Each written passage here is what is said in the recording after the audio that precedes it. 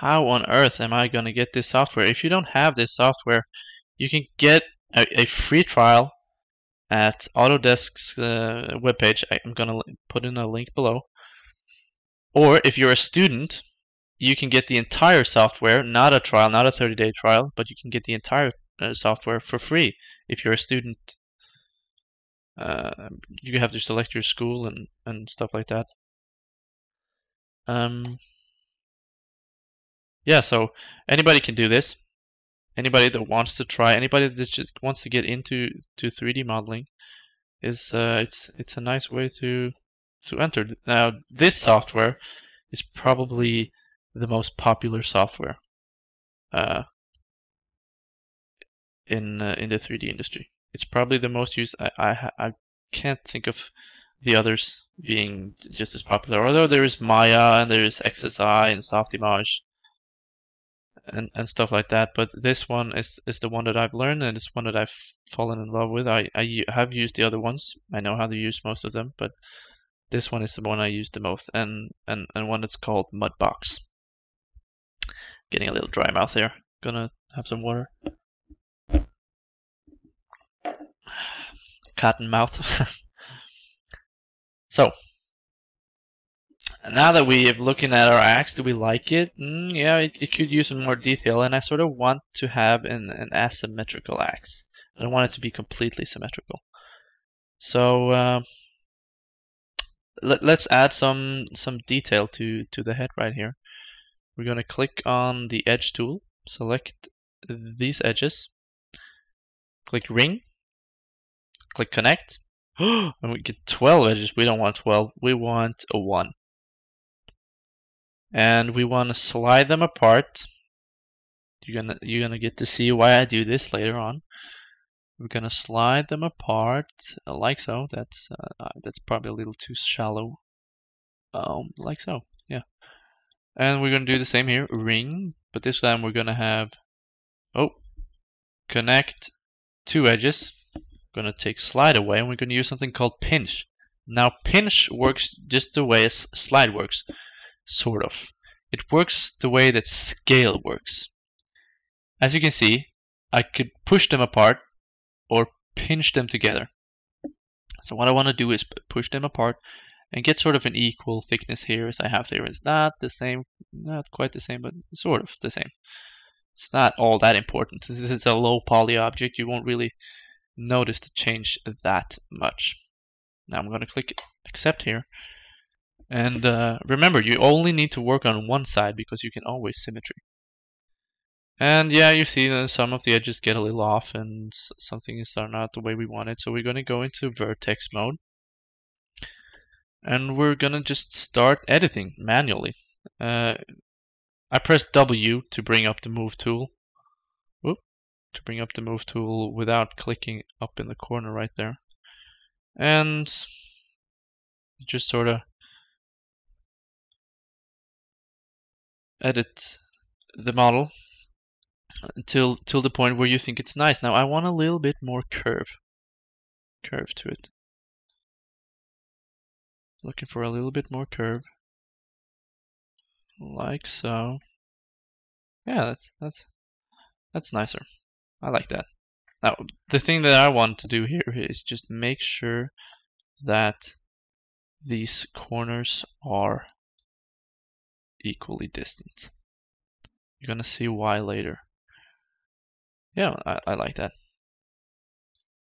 Now we're gonna go back out to perspective view, and we're gonna zoom in on our headpiece, and we're gonna select these polygons, and we're going to bevel them in a little bit. Now you may want to bevel it out. You may want to do that. That could be cool. I've thought of that, but I've decided to bevel them in. I feel that the bevel out could sort of stop the axe from rending the flesh of somebody important.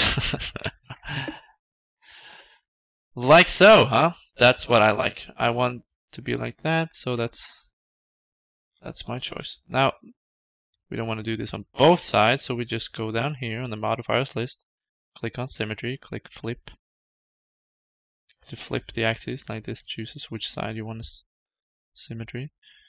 And I want to make an asymmetrical axe. Now, some people wonder, what the fuck is asymmetrical? Well, if you had some math before, you learned that asymmetrical is a shape that is not symmetrical. Symmetrical is a shape that is mirrored along an axis, and asymmetrical is not.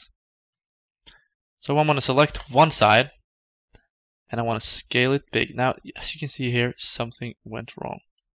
You know why? Because I didn't look in the perspective view if I had selected all the edges, and I didn't. And I hadn't selected these, so I'm going to select these. Make sure that all the edges I want is selected, including these. Yes? Good. So I'm going to go back into the top view, and I'm going to scale this out to make it bigger. And I'm going to scale it this way to make it bigger like that. Well, that turned out to be a really big X. You know what? I want it to be big. Like so, I'm going to move it a little bit out. And I'm going to select the edges and the connection point here, and I'm going to connect them. And I'm going to scale them in. This is to make this sort of transition a little bit better.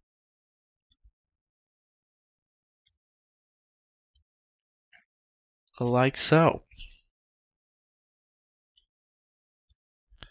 Now, if you like this video, remember to rate, comment, and subscribe. And there will be more videos coming. I'm going to show you how to detail this axe. Maybe I'm not detailing this axe, maybe I'm detailing another axe, but I'm going to show you how to make a detailed model, and I'm going to show you how to make a turbo smoothed model that you can just take to the extremes of poly modeling. But this is just a simple version, and this is probably going to be the end of the tutorial. I'm going to show you the other axes that I made. I can probably just save this as tutorial axe 3. Save it, and then I can merge. Import, merge one of the other axes, or even both.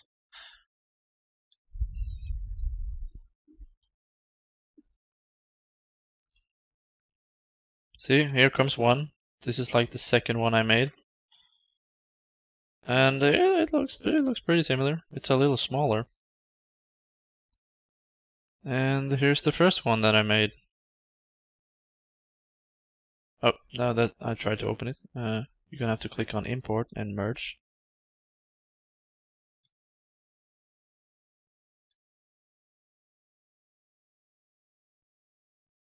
Wait a minute, what happened there? It didn't merge, that was weird. Tutorial axe, open, select the box, click OK. Rename it something weird. Merge it. And you see this one was even smaller. Go out of that mode. So, so the axe would just grow as I made more and more versions of it.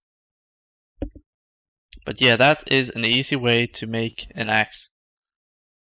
And if you have any questions, any whatsoever, leave a comment or even a video response, and I will answer you as fast as I possibly can.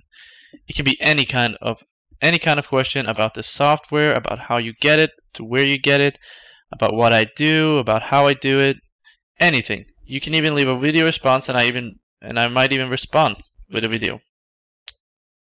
So yeah, that was the quick tutorial on basics of poly modeling. And I will see you guys in the next tutorial. Bye.